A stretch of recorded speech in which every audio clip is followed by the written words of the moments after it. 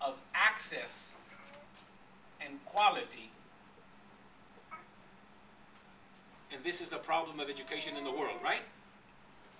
Poor people don't have access to school. Is that a problem in some parts of Ethiopia? Could actually take it up as a livelihood activity and turn it into something for themselves.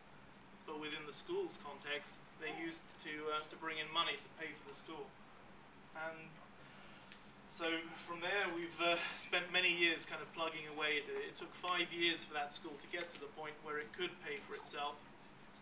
But before we even kind of got there, we started batting around ideas, because Paraguay, I don't know how many of you here have been to Paraguay, but well, actually at least one or two. But you're unusual. You know, you speak to anyone in the UK about Paraguay, and at best they know it's somewhere in South America. Sort of, they assume it's somewhere between Peru and Uruguay, and which isn't entirely wrong. But yeah, I mean, basically nothing comes out of Paraguay is the kind of the traditional view. So if we kind of just left this as one amazing school that just worked nicely as something in itself in Paraguay, the world would be sort of really losing out.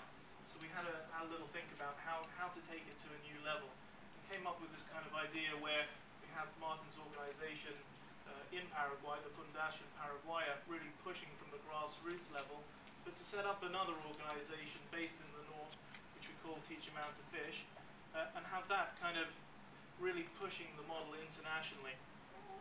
So now, after 3 years, we've got a network of members that extends to 105 countries. There's about 1,400 members in it. These are organizations and individuals working in education who are interested in taking this model and applying it on a much wider scale. We're also supporting new projects ourselves across Africa, a couple in Latin America. We're just trying to get as many of these seeds planted as possible, because just it takes a little seeding. What we're actually trying to do here is something kind of quite radical. It sounds like it makes a lot of sense. Martin sticks it up there, and we have school businesses, and we teach skills, and it pays for itself. But the reality is this is nothing like education that goes on in developing countries, or even in countries like the States. And I've just come from a course in Santa Clara University for a couple of weeks.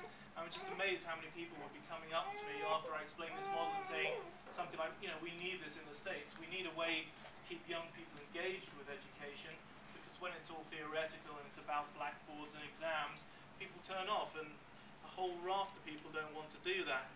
But at the same time, how do you make it kind of more relevant without, you know, in a meaningful way? So this idea of actually taking real businesses, running them like businesses, and getting hands-on skills delivered to the students alongside entrepreneurship really is transformative. And I wouldn't be surprised if, you know, the school that Martin refers to in Philadelphia actually comes to pass.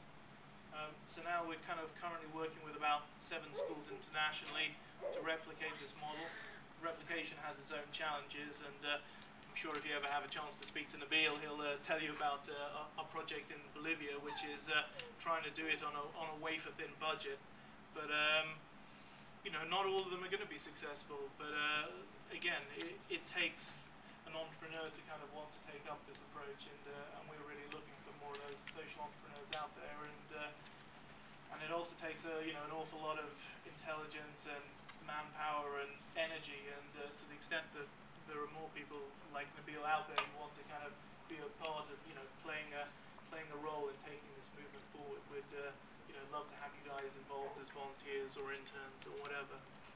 So I'm kind of conscious that we've got limited time, so I'm happy. Yeah, we'll have questions later, and yeah, I'm going to be around a little bit. So thanks for listening, and I'll pass you back to Martin for part 2 of the Martin Burt story.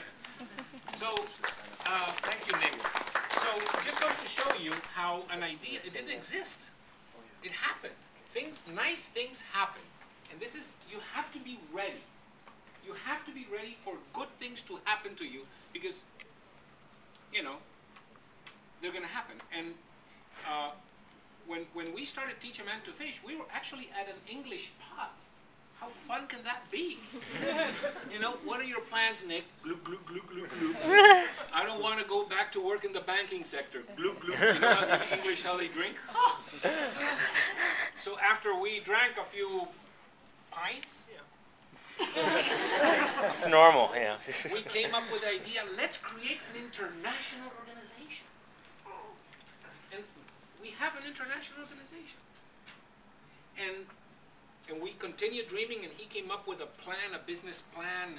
He came up with a name, which was he didn't invent it. Teach a man to fish is sort of like, we had problems with our feminist friends. Didn't like the name. And then one day, I received a call from the Clinton Global Initiative. You know, have you heard of the Clinton Global Initiative? It's and they said, hi, we read about your educational program. Would you like to make a commitment to expand it internationally? Sure. How much money do you need? Excuse me? How much money could you use if you, how much money do you want? Can I call you in a while? So I called Nick. Nick, what are we gonna do? He says, tranquilo, Martin, tranquilo. He says, we need, okay, why don't we go to 50 countries in the next 10 years, and we will need seed money, sort of $500,000 per school. Let's ask for $25 million. Okay. Hello? Hi, the call was not good. Can you hear me now? Yeah. As of your question, we could use $25 million. No problem, no problem.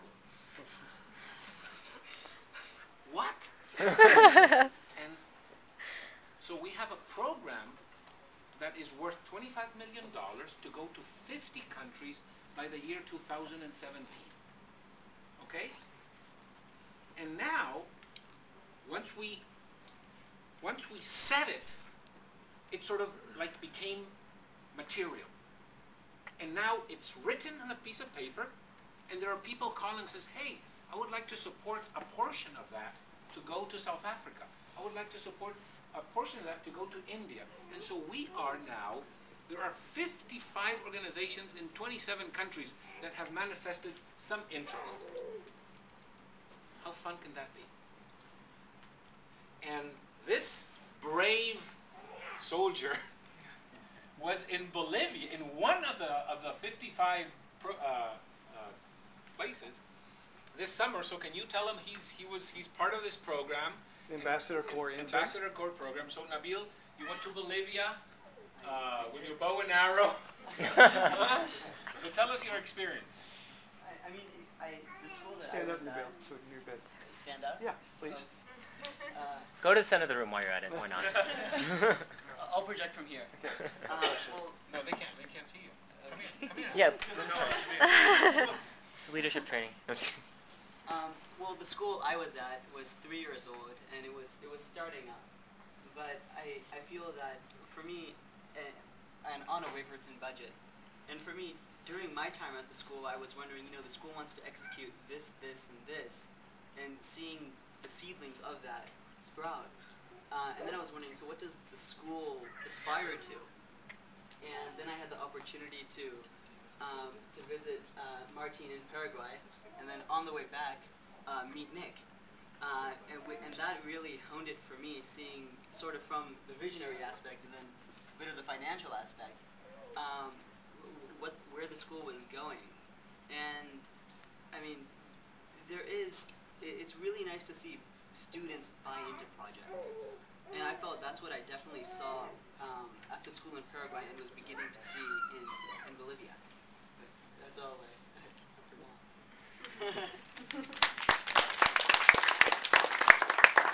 So, are there any? Why don't we have questions and answers and sort of talk about what if we want to change the world, because this is not about this project. It's about you and you and you. Some students want to change the world. They don't even know where to start. Some students want to change the world. They don't even know where to start. So they have antagonistic and hostile parents. Some people may not have hostile parents, but they say, how am I going to pay a mortgage? Yeah? how we're gonna live a normal life and still have a social impact. On Thursday, you will see Victoria Hale, who is a great pharmaceutical doctor, who is making a living, but she's having a great social impact, dealing with manufacturing drugs that no pharmaceutical company want to do.